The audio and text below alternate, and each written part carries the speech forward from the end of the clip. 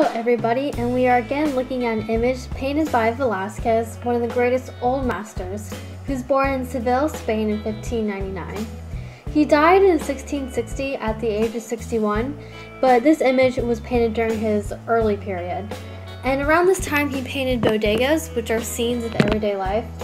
And he was also married to Juana Pacheco, who was the daughter of his Spanish teacher, Francisco Pacheco. The couple had 2 children, although the youngest one died in infancy. And later on in Velazquez's career, he would visit Rome on the encouragement of Peter Paul Rubens, who was a Baroque painter who was also an ambassador.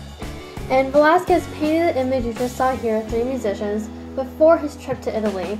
And so there's not a lot of depth or soft modeling that is characteristic of Italian Baroque paintings. And here's just a picture of Velazquez was born in Seville, Spain, and I'm sure it's a whole designated site now. And now here's a painting we're going to be looking at in depth, 3 musicians. And in my opinion, this painting doesn't really have the technical mastery that is present in Velazquez's later court portraits or mythological scenes. For example, the faces of the subjects are less blended and natural. The image depicts 2 men singing, while one of the young boys glancing out at the viewer with an instrument, and I thought it might be the hurdy-gurdy. I don't really know what instrument it is. The boy's kind of careless glance and really invites the viewer into the scene, and it's very merry and gleeful.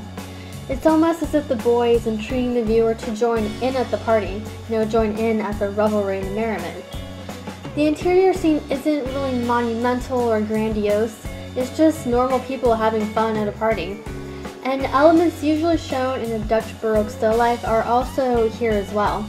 For example, the luminous bread, which I thought was similar to Dali's basket bread painting. There's also cheese with a knife sticking out of it, the glass of wine. They're all depicted very realistically. Here's an example of a still life by Cotan, who was a fellow Spanish painter.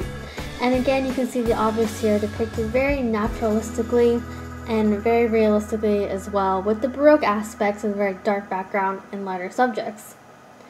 Now, Velazquez had not yet moved to Madrid, which is now the capital of Spain, to become court painter to Philip IV. He was well known within Seville, but his more international reputation still had to be developed.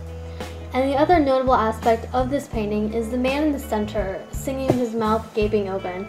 I thought this detail was incredibly cool because the realistic facial muscles and the body movements illustrate the fact that Velazquez had real-life models, or at least had seen them together, and he's also an accomplished bodega painter. The lighting in 3 musicians is also very Baroque. You can see the soft chiaroscuro, which stems from the influence of Caravaggio, although Velazquez had not yet seen Caravaggio in real life because he hadn't been to Italy yet. And besides the chiaroscuro, which is contrast of light and dark, the naturalism and split-second motions of the subject are Baroque as well. The viewer is supposed to participate in the action of the painting. You can see the boy beckoning us into the scene. And the tones are dominantly brown and dark yellow, which only serves to enhance the chiaroscuro, and also the financial situation of the singers. They're most likely not wealthy, and I thought brown was kind of a symbol for poverty. And also, I'd like to point out the monkey in the bottom left of the painting.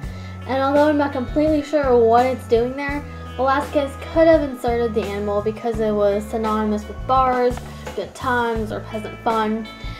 I'm not really quite sure why it's there, but this painting, the 3 musicians, is currently hanging in a museum in Berlin.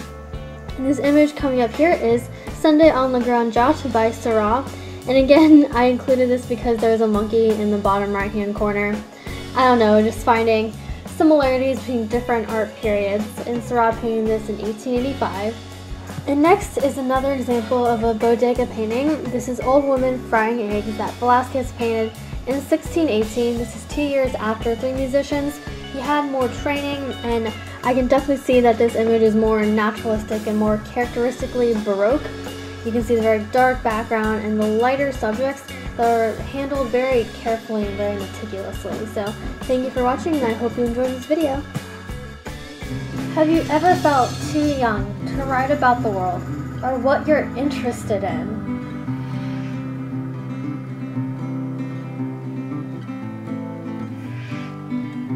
Are you burning with curiosity about the different cultures in the world, that are completely foreign from yours.